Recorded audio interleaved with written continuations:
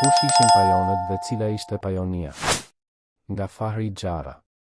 Në një portal e lexova këtë, simply say that Pajonian is a Mediterranean language, spoken for centuries, thuaj thjesht që gjuha pajone ishte një gjuhë mesdhetare e folur me shekuj. Nëse ishte mesdhetare, mund të shtojmë edhe këtë që ishte pelazgjike, por ishte gjuhë pajone, gjuhë të cilën e kanë folur të gjithë të tjerët që ishin përreth tyre. Pajonët ishin disa fise të pavarura, të bashkuara më vonë ndër urdhërat e një mbreti. Oh, sa pak dihet për mënyrën e jetesës së tyre dhe zakoneve të trashëguara nga lashtësia.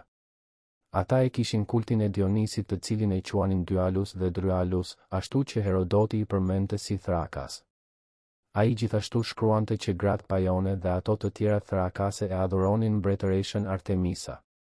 Ata adhuronin diellin në formën e një disku të vogël të rrumbullakët të fiksuar në majtë e një poli. Gjuha e tyre ishte e ngjashme me gjuhën myzejene, indicate the affinity of their language with mission. Mos e harroni shpërnguljen e myzëve në myzeqen e sotme në Shqipëri. Ata pinin birë elbi dhe visheshin me rroba të bëra nga bimët të ndryshme. Vendi ishte i pasur në ari dhe një lloj bitumi prej druri, ose guri, i cili shpërthen në një flak kur ishte në kontakt me ujin, të quajtur tanrivoc, ose tarimi? Edhe pse sipas shkollarëve thuhet që ka mbetur pak nga gjuha e tyre, Ilelm Tomashek dhe Paul Kretschmer thonë që ata fliteshin ilirisht, ndërsa një studiues tjetër dimitar de, Ev anon ka thrakishtja. Por tek e fundit, ndryshimi shumë i vogël në mes thrakishtes dhe ilirishtes. Gruaja e bukur pajone mbante një shtam në kokë, kur e çonte kalin për të pirë ujë, ishte e veshur me rroba nga liri dhe kishte dëshirë që të tjerët të pyetshin se kush ishte ajo. Me shekuj më vonë të nënshtruar nga Diokleciani, Pajonia dhe Pelagonia e formonin regionin Makedonia Secunda ose Makedonia Salutaris që i takonin prefekturës së Ilirikut, Praetorian Prefecture of Illyricum. Përsëri për gjuhën e tyre, thuhet se gjuha pajone ishte e ngjashme me të gjuhën e të parëve të frigjëve, Brygge. Some modern scholars consider the Paionians to have been of either Thracian, 15, or of mixed Thraco-Illyrian origins, 16. Some of the names of the Paionians are also definitely Hellenic, Lutseus, Ariston, Audolion. Although relatively little is known about them, 17, linguistically, the very small number of surviving words in the Paionian language have been variously connected to its neighboring languages, Illyrian and Thracian. Nuk e di pse kaq shumë hamenden shkollarët dhe studiuesit e ndryshëm dhe kurse si të shkruajnë që gjuha e tyre është gjuha e sotme shqipe. Ju lutem që të marrësyetoni sepse po e shkruajnë në anglisht e ashut si e gjeta. Paionian, which was spoken in Illyria or possibly Thrace, some 2.200 years ago, is one of many languages that have survived only as fragments. Other examples include Sicil, spoken by an indigenous tribe at least 2.800 years ago in ancient Sicily, Andriatic, spoken by inhabitants of the Eastern Alps at least 2.400 years ago. And know about them mostly because some ancient Roman or Greek author scribbled down a few scraps of vocabulary, or because some words were found on archaeological trinkets, such as coins, shovels and wine tankards. Linguists sometimes refer to these dialects as ruinous languages, a term that suggests you'll invoke an ancient curse if you speak them. Trust me, you on.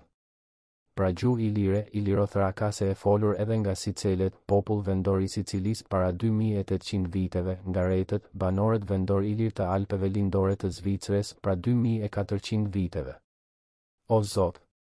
Pajonia, Pajonët, Pajonians ose Peonët ishin fise ilire që banonin në luginën e sipërme të Vardarit dhe në kufi me Dardanët. Në drejtim të lindjes ata shtriheshin deri te lumi Struma, Bullgari, por dhe më tej. Përmenden për herë të parë nga Homeri si aleat të trojanëve dhe në mbrojtje të Helenës në luftën kundër Akejve. Në gjysmën e parë të sheh. Ivë para erës së re, Pajonët krijuan mbretërinë e tyre, e cila u detyrua të bëjë ballë për shumë kohë sulmeve të Maqedonasëve. Principatat e Pajonëve u përqendruan në mbretëri duke u shtrirë pranë lumenjve Vardar dhe Struma dhe në disa kohë edhe më tutje se kaq. Nga perëndimi Pajonia përfshinte edhe Pelagonin, hapësirën mbi liçenin e Ohrit dhe të Prespës. Qyteti kryesor i mbretërve pajonian ishte Byllazora, veleshi I sotëm në Maqedoni, Fyrom, pranë lumit Aksios, sot Vardar. Më vonë, vendqëndrimi I mbretërve kaloi në Stobi, në Pustogradskon e sotëm. Ekziston mendimi se qyteti I lashtë I liri Damastionit të ketë qenë përfshirë në mbretërinë e Pajonisë. Ky mendim gjen mbështetje edhe nga monedat e shumta prej argjendit të sheh. I vijë para erës së re, që mbajnë mbi shkrimin Damastion dhe që klasifikohen se I përkasin mbretërisë së Pajonisë. Pajonët u bashkuan me ilirët e tjerë dhe I bën qendres ekspansionit të Maqedonisë drejt veriut. Në vitin 360-359 para Krishtit, fiset jugore të Pajonisë filluan mësymjen kundër Maqedonisë me shpresën e ndonjë sulmi të mundshëm edhe nga viset e tjera të Ilirisë. Mbreti I Maqedonisë, Filipi I krijoi një ushtri dhe u mundua t'i parandalonte pushtimet e mundshme nga ana e ilirëve dhe nga mësymjet e pajonëve. Pajonët krijuan dinastinë e tyre e njohur si mbretëria ilire e Pajonisë, qysh nga fillimi I sheh. Vë para erës së re.